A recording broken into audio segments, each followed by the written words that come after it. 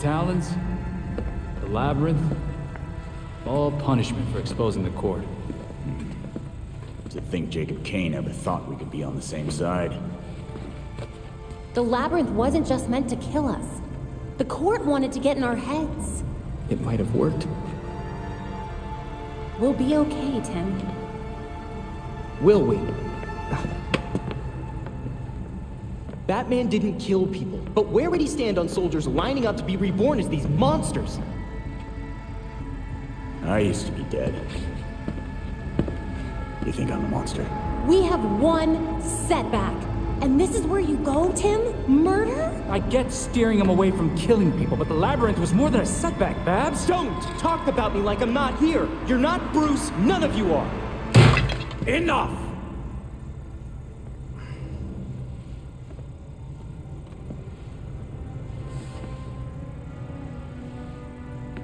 Gotham practically lined up to kill Batman.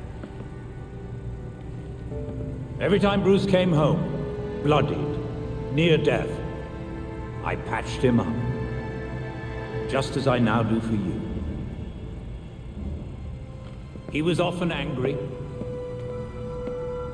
but he never stooped to their level.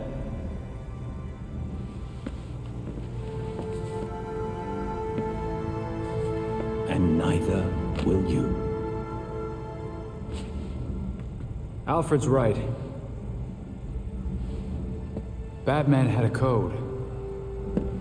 No matter how tough this gets, we can't betray it. The court is made up of Gotham's founding families.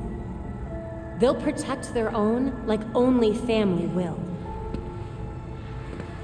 They may be related, but they aren't family. Not like we are.